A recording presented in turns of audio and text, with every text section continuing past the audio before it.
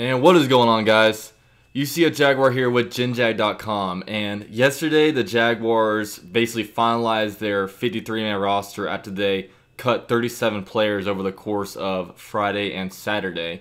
But as expected, the Jaguars made some waiver moves since I released my video, so I want to go over some of the guys that we released and some of the guys that we claimed, and even go into the practice squad a little bit. So let's get it.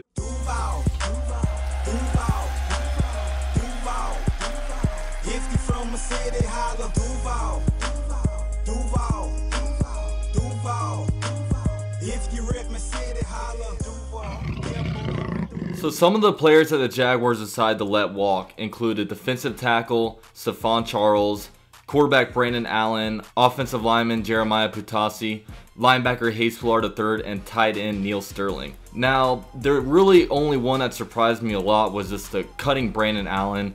This really pissed a lot of Jaguar fans off just because it seemed like with us having Blake Bortles and Chad Henne up there, it just seemed like Brandon Allen was our little glimpse of hope, maybe at being able to preserve this quarterback position at some time during the season if, say, Blake Bortles or Chad Henne were to just play really bad. And, you know, I just don't really like it just because I'm not that big of a fan of Henne. And when the offensive coordinator Doug Marrone announced that Bortles was going to be the starter week 1, he alluded to his escapability in the pocket as one of his main attributes. But we saw Brandon Allen be able to have that ability to do that, and we saw him fire off some really good passes.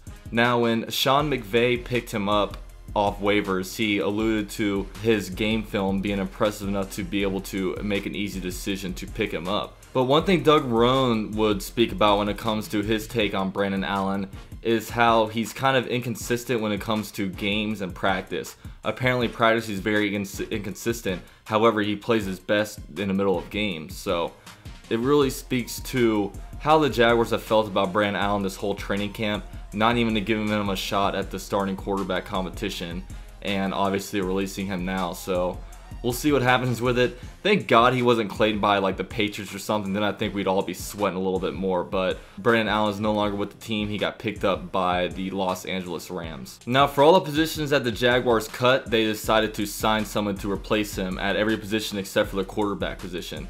The Jaguars signed defensive lineman Eli Anku, tight end James O'Shaughnessy, linebacker Donald Payne, cornerback Lafayette Pitts, and offensive tackle William Poles. Now, these were a lot of the positions I expected us to upgrade on. You know, the interior of the defensive line. This Anku guy is probably going to be used more for run situations to maybe spell somebody who's injured. James O'Shaughnessy, he's a tight end from, I believe, New England, but I think there were like 5 or 6 teams that put in a claim for him, but the Jaguars were able to get him since they are priority number 4. Linebacker Donald Payne, don't know too much about him, but you know, he'll be used more for special teams. I doubt he'll be in there really much at all on the defensive side. But cornerback Lafayette Pitts, he was from Miami. He played, I think he played in about 8 games last year for the Dolphins. So, you know, I expected them to definitely upgrade that position, bringing in somebody. He'll probably jump Jalen Myrick in that depth chart.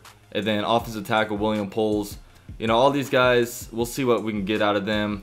All these guys were cut from a team, so whatever team decided to cut them decided they weren't good enough to be on the team. So don't expect any of these guys to be world beaters, but these were some of the guys that we are at the end of the roster that will be used probably a lot in special teams and just, you know, critical or like dire situations if we have a bunch of injury. The Jaguars also signed a bunch of guys to the practice squad. I believe there's 11 open positions, so you know, this is usually, I think that during the regular season they sign about 1 or 2 new players to the practice squad a week, just because it gives the Jaguars kind of an ability to see other guys, test them out, see how they practice, and you know, see if they can be able to make themselves a potential asset for the team. But it's a good way just for the coaches to get a look at guys in the middle of the season. But with that said, that's all I got. Be sure to subscribe to me as we are officially in our first game week as the Jaguars face off against the Houston Texans on Sunday.